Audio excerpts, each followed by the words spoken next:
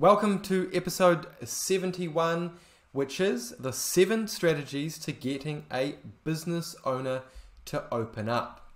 This episode will give you tangible tips that anyone can use to engage business owners and take the conversation deeper than ever before.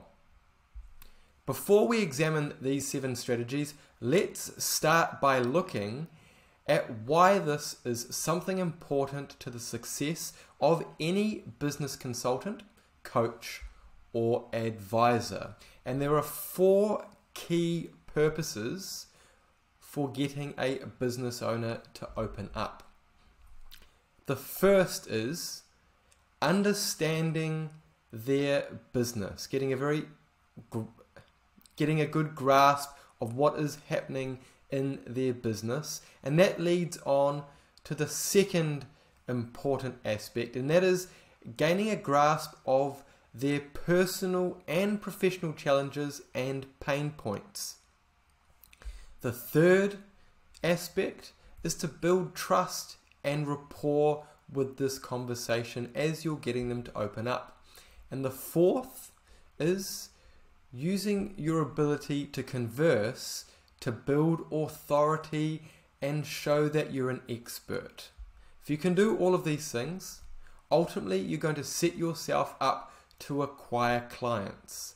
This is done by creating a highly compelling proposition for individual business owners where you understand why they're in business, what they need, and the challenges that they're currently having. If you can then present yourself as a solution, as a trusted person with expertise, and show that you understand them and can partner with them, well, it's really a no-brainer to create a consulting, coaching, and advisory relationship. David, what do you see as the main objective of getting a business owner to open up? Well, firstly, you need to establish a point of awareness of what you do and what they do, and you've touched on it a few minutes ago, but you take into consideration any sort of a global or local problem that's going around, and we all know what they are, and you probably open up on that, and then you tell them a little bit about your business, and then you'd start leading into a discussion about their business. Now, there's an old saying that goes something like, if they trust you, then and they like you and they believe you, then you've got the right environment to be able to sell things to them, and that covers everything from selling things to selling services, to items and widgets and all of those sorts of things. So you just need to initially indicate to them that you're not trying to ram something down their throat and start selling right from the moment. You need to reach that level of trust before you can go on to the next stages of working with them and discovering what their business needs, and then once you know that, you'll be able to offer your services. Let's take a look at the first of the 7 key strategies of getting a business owner to open up. Number 1 is to ask broad questions. This is a simple technique when you're conversing with someone to ask open-ended questions that are going to prompt the conversation, as opposed to a type of question that will just give you a yes or no answer. It's going to drive the discussion and really get the owner to open up, or anyone that you're talking to for that matter.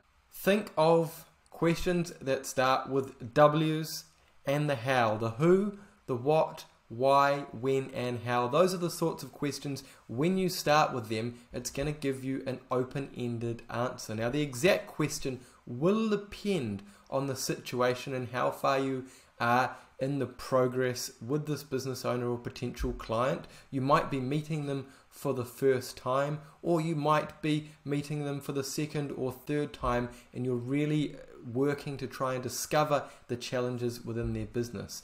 but this strategy remains the same. Get them talking and opening up. David, what's your personal go-to for getting business owners that you're just engaging with for the first time? What do you use to get them to open up? Well, it's very simple, and it's how is your business going? And from that question, don't talk and just let them continue talking, because most people open up straight away. And when you're a little bit further along the process, perhaps you're in a first discovery meeting and you're finding out a little bit about their business, you ask deeper questions, ones like, how do you measure what's going on in your business? Are you achieving the goals you've set yourself?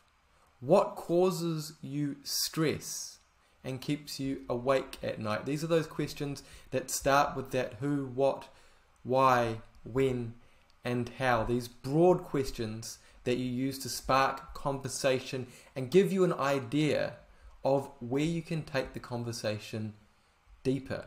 And that takes us on to our second very important aspect, our second strategy of getting business owners to open up, and that is to listen. The simple act of listening is one of the most powerful tools in the arsenal of a successful business consultant. If you've just asked a wide-ranging question that's going to prompt discussion, then you should be listening very, very intently, because they're going to say things and give you answers and reactions that are going to prompt the next question you want to ask, just to go a little bit deeper and keep the conversation flowing. So you should listen with the sole intent to understand, and that will help you in a number of ways. David, how does listening help us? Well, there's a biblical saying somewhere, I don't know where it is, but it said God gave you 2 ears so you can listen twice as much as you can talk. Well, I think it's actually probably 90-10, 90% listening and 10% talking, because that's the only way you're going to learn about the business. And there's another a famous person, well, not as famous as God or Jesus, Ernest Hemingway, and he said, I like to listen, and I've learned a great deal from listening carefully. And he says that most people, when they're in conversation, never listen. So it's really important. And it'll give the speaker the spotlight, and it'll make them feel like you're listening to them, and that they feel appreciated, and they're going to feel positive about you. Now that's that building trust and rapport mechanism that basically it's almost inverse. The less you try and sell something to them, the more they will trust you. There's plenty of time for selling later on, but you've got to get that trust first.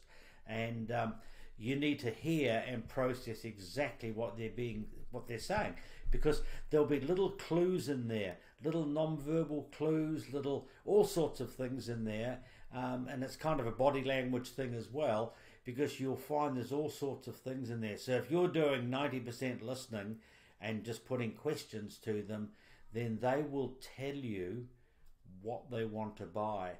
That's another sales saying. I don't see this as what we do as selling. I see it as influencing them to work with us. So yes, so they will tell you what they want to buy. The whole thing is in there, and you're sitting there talking 10% and writing notes and recording the notes and everything. And in those notes, which is what they say, is what they believe, and you'll be able to use that later on. Moving on to the third technique, that is to refrain from judgment or giving advice. When you're getting a business owner to open up, offering judgment or giving advice isn't really going to help. You want to create a situation where the business owner is comfortable to share their thoughts and experiences with you. Your entire being, your questions, your tone of voice, your facial expressions, your body language should all be relaxed and completely non-judgmental. Now, this is going to put the business owner in a similar situation where they're relaxed. They're in a situation where they feel like they can open up to you. They're not going to be afraid you're going to judge them, and they're going to have confidence as a result, and they're going to talk with you and give you honesty, which is what you need to have a good and meaningful conversation. The second part of this, when getting a business owner to open up, is it's not time to give advice. Free advice is not valued by them because you haven't built enough credibility yet, and you haven't researched and understood enough about their business to be able to do that. So you need to continue on with your question asking of them, and the 10% if you can achieve that. And because you mustn't go into giving advice or giving comment, because it stops the business owner from talking, and they don't value what you say really at this stage anyway. So you likely don't know the total picture, so you won't be able to give the best advice until you've done all this research. It's like going to the doctor. Think about going to the doctor. You go there and you say, I've got a pain in my stomach, and it's really intense, and it's here and everything else. What is he going to do? He's going to send you for blood tests, and then he's probably going to, that's tests, so he's getting more information, he's collating more information about you, and you'll probably go for an ultrasound or a scan or something or other. So yeah, so leave all the advice giving till later. So, because you don't want to get into a situation where the business owner could disagree or feel threatened by advice in these early stages, which could jeopardize the relationship. You just need to position yourself as being the expert in all things business, and leave all of your advisory work until later on. And of course, they don't value free and unsolicited advice. What if you do that, you're going to go off on a tangent to where you want to be, and you're going to get involved in discussions that you don't want to have at this situation. Absolutely right, David. If you're talking and giving advice, you're not listening. And you want that business owner to have a sense of comfort in an environment where they're not going to be judged or force-fed advice. You have a far better chance of getting them to open up if you're just sitting there and listening and not doing those things. The fourth method we can use to get business owners to open up is to use minimal encourages. By using questions, you're encouraging this lead, this business owner, this person within the business that you're working with. You're building rapport and establishing their needs. As we've talked about, you're going to be directing conversation, and you're also going to have the ability to sense if there's any tension or if there's any pain points, and you're going to use those mechanisms to invite discussion. Now, this use of minimal encourages is going to deepen the quality and the detail of an answer. They're really simple words and phrases that allow you to guide your prospect into more detail. These are really simple phrases, such as using the word meaning. So in a discussion, David might be telling you, my business is going really well, and then you would say, meaning? And you're prompting them to go deeper and tell you what you actually mean by that. Another example is such as. So you could say, I've got some really good sales techniques in my business. Such as. Get them to elaborate a bit. So it's taking that discussion deeper. It might be more like, I've got some really big challenges going on, and so in the office is really difficult to manage. Tell me more about that. It's really simple. I see. Right. Yep. Yes. Go on. These are really simple little words that can prompt the discussion and extend out the answers, so you're really drilling down on the pain points, what's going well in a business, what's not going well, and where the business owner wants to go in the future. I'm just going to repeat some of them. Meaning, such as. Tell me more about that. I see. Right. Yes. Go on. Tell me more. Have you got any other ones, David? The one that I like using, which is a favourite one for psychologists and psychiatrists, um, is the leaning forward at a certain point and saying, "And how does that make you feel?" And then zip it, don't say anything, because what you're doing is you're examining the effect that particular challenge that they have, the effect that's having on them personally. And that's a very, very good one, because you can prod all around it. How does that make you feel? What impact is that having on your personal life? Is this problem overflowing into your family life? These are all extensions from there, and can, because what you're trying to do is you're trying to take something that's mechanical, like a business, like money, and you're trying to turn it into something that's personal. And that's where the biggest negative effect comes from most business owners, majority of business owners that we talk to, is the effect that it's having on their personal life. These minimal encouragers are a really simple way of getting deeper conversations with the business owner, giving you a better connection and, of course, a more thorough understanding. The fifth technique we're going to use is to be inquisitive. Now, being inquisitive and chatty often produce golden results. David, I can think of many instances when you've just sparked a conversation with business owners and found out much more than you ever wanted to. Can you tell us about one of those times? Oh, well, as you said, much more than that you ever wanted to. I have found that by using these techniques, these questions and answering techniques that we're talking about, not so much answering, but what it does is most people, and by the word most I mean over 75%, open up like a flower in the springtime, and they'll tell you absolutely everything. And this is good, this is really good, and because being a consultant or an advisor, coach, etc., you end up wearing 7 hats. And one of those hats, or 2 of them, is a psychiatrist and a psychologist and a coach and all the others, and a mentor and a confidant. In other words, they'll tell you things that are private and confidential. So yes, so there's so much comes out of this if you handle it the right way. Like, they don't want, not so much they don't want, they are not aware of these techniques that we're talking about.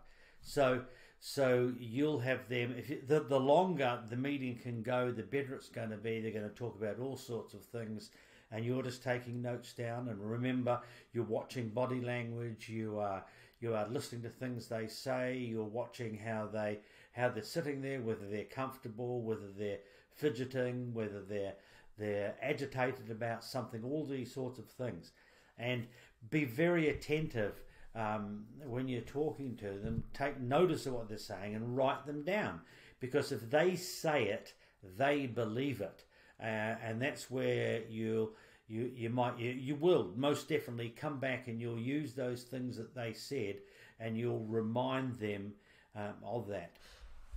So I've said this before, David, and I'm going to say it again because I think it's very important that businesses are usually a personal pride and joy, a labour of love, and something that people are really proud of, no matter how well or how poorly it's going. You know, they've poured their heart and soul into it normally. So what they want to do really is they want to talk about it and tell you about it in the same way that a parent wants to tell you about how amazing and unique and special their child is. So if you can make them feel relaxed and spark the conversation, it actually flows very, very naturally.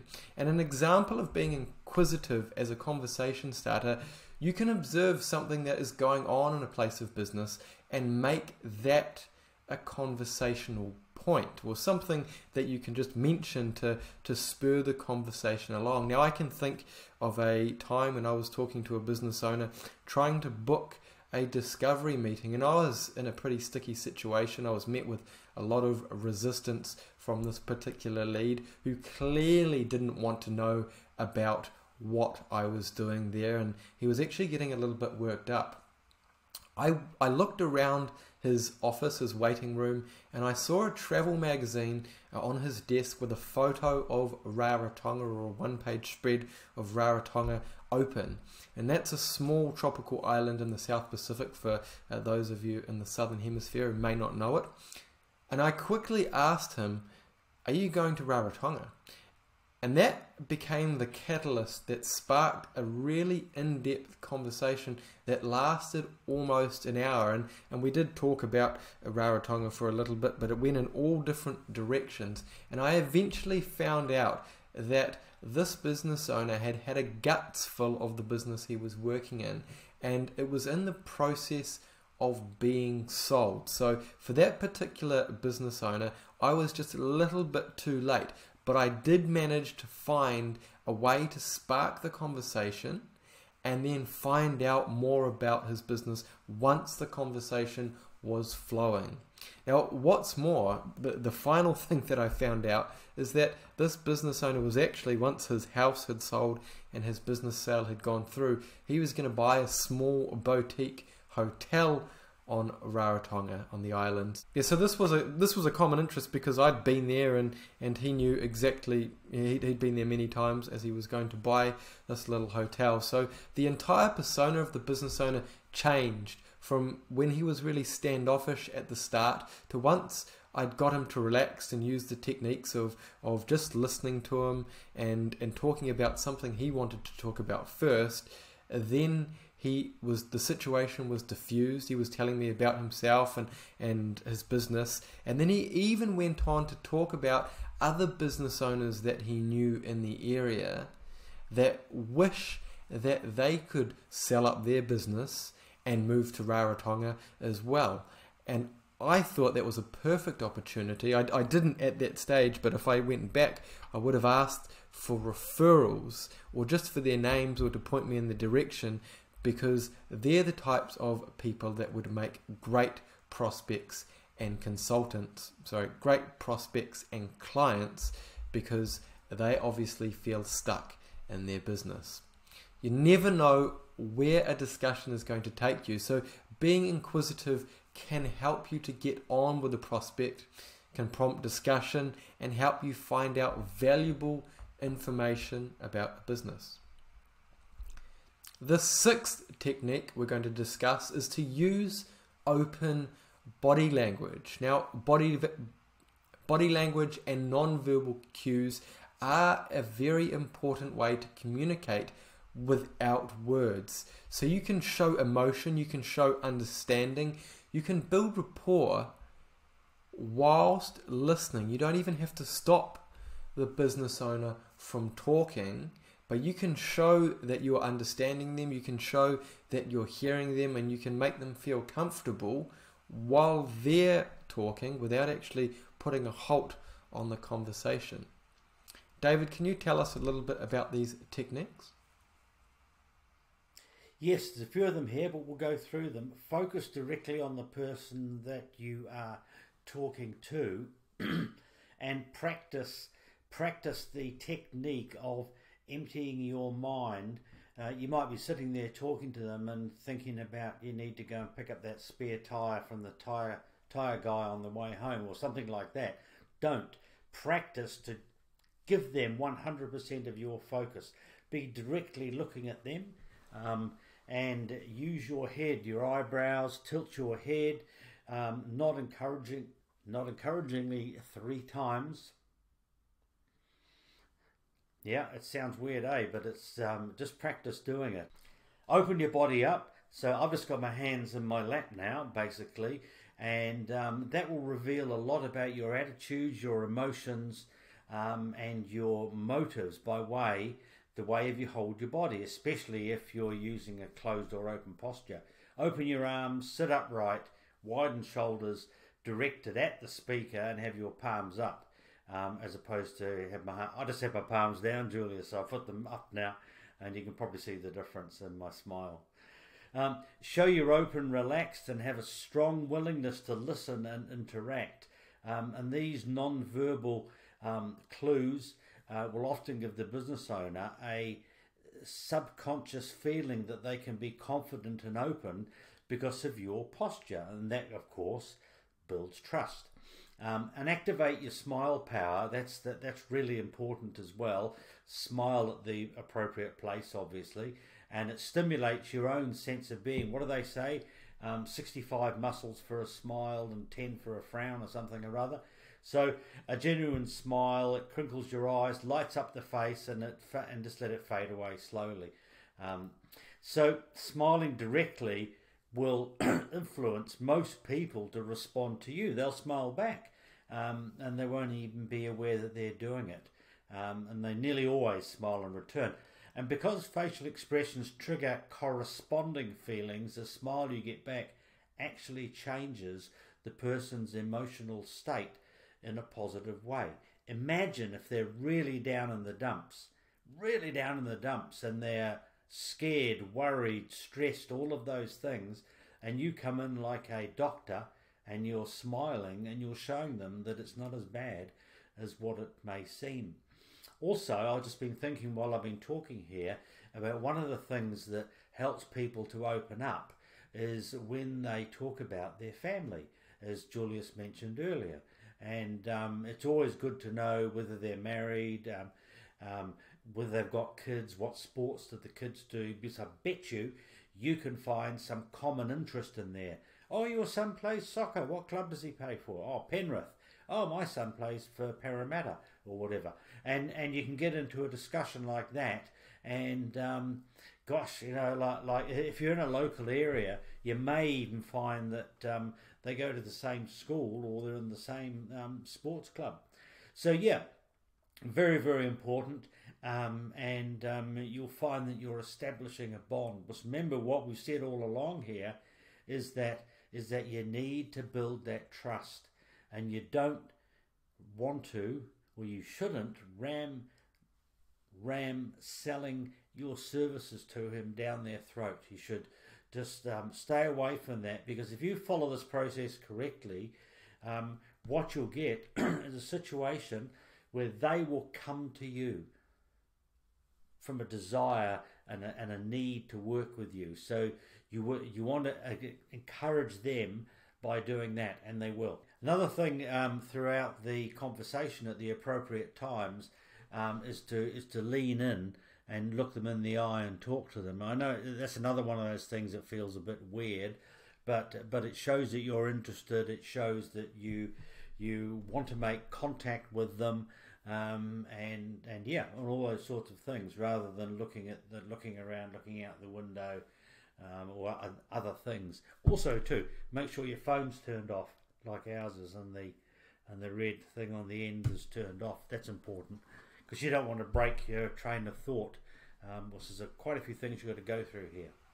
That's an interesting point you made, David, about smiling and using that as a technique to show them that it's perhaps not as bad, or there's light at the end of the tunnel if they're in a negative situation. And you also use the example of a doctor, and I can't think of a time when a doctor's ever sat down and smiled at me and said, it's going to be all right, we can get through this, and given me those feelings just by conversing with me. So if you could do that to a business owner, I imagine that's going to be very, very powerful.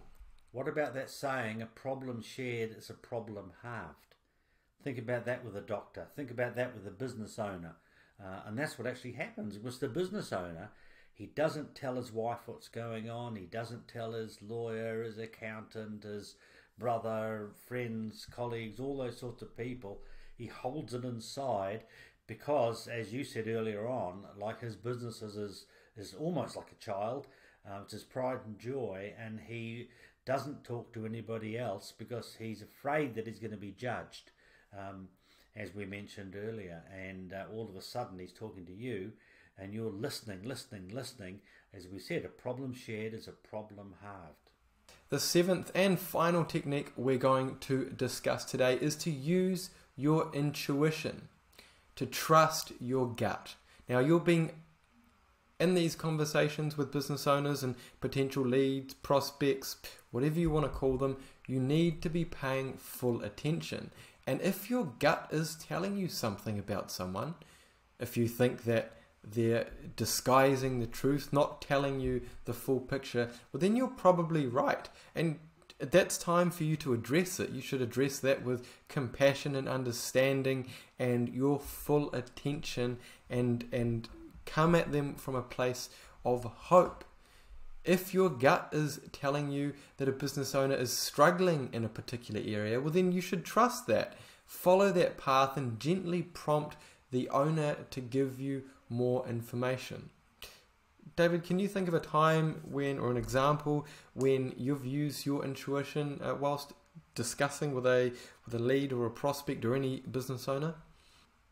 Well, you can see what's going on, like use your trust or your gut. You may have got a referral. This person you're talking to may be a referral from one of your clients or somebody else that you've met, and he says you need to go and talk to John because he's having a lot of problems down there and he needs help from a person like you. Well, when you're talking to him, by using your gut, you'll be able to ascertain these things. You'll be able to see what stress he's under, how many company cars are outside the business and parking, how much stock they've got. All of these things will tell you a picture's worth 1,000 words. So but you'll be able to prompt the owner, once you've picked up these signs from your gut, you'll be able to prompt them and steer them down a path to be able to give you more information and more of their challenges. I can think of an example recently from our ConsultX network where we had one of our consultants attempting to book a discovery meeting. He had just met a business owner, and this business owner had a big facility. I'm not sure what it was. I think it was manufacturing of some kind. This great big building, and it was almost empty. There were a few boxes in the corner, and then he went into the offices, and there was an office space that was big enough for 10 or 15 people, and there was basically just the owner in there, a single desk, and it was a great open and sparse space. And our consultant said something to the effect of, do you need some help? You look like you've got this great big facility, and what's going on? And he said, no, I'm perfectly fine, in a really abrupt and defensive manner. And Jim, our consultant, he used his gut, and he could clearly tell that there's something wasn't right in this business, and obviously something wasn't going according to plan. So he used that to prompt the discussion. He thought, no, this is going to be a lose-lose situation if I exit the conversation now. My gut is telling me this business and this business owner aren't where they should be. They need help. So he didn't take that as an indication, that first no, that the conversation should stop. He used his gut and thought he's using the word no, but his body language and the situation that this business is in is screaming out for help. So trust your gut and use that to your advantage. In summary of these 7 techniques to really get a business owner to open up and share with you their problems and their desires. Number 1, you should ask broad questions. Those questions, the who, the what, the how, the when, and the why, so you get a nice long answer. The second technique is to listen. Listen with 2 ears and 1 mouth. 3, refrain from judgment or advice. 4, use those minimal encourages, those little prompts for guiding the conversation and going a little bit deeper. Tell me more about that. How does that make you feel? I see. Go on. The 5th technique, be inquisitive, be chatty, look for things to talk about and create conversation. 6, use open body language. Put this potential lead at ease by showing that you're relaxed, and then get them to open up more and build rapport by holding yourself and acknowledging them with your body and your head. And the 7th method is to use your intuition and trust your gut. If you'd like to get business owners to tell you what their biggest challenges are, what kind of growth and success they'd like to see in the future, all you need to do is demonstrate that you're a trustworthy expert, and business owners will be ready to become clients. For all show notes on this episode, visit consultx.com/episodes/71. Please leave a review on your favorite listening platform. It really helps us to reach more people. And finally, don't forget you can reach out to us and request a topic or have your business consulting questions answered. Thanks everybody. You've been listening to Everything Business Consulting with David Thexton and Julius Bloom.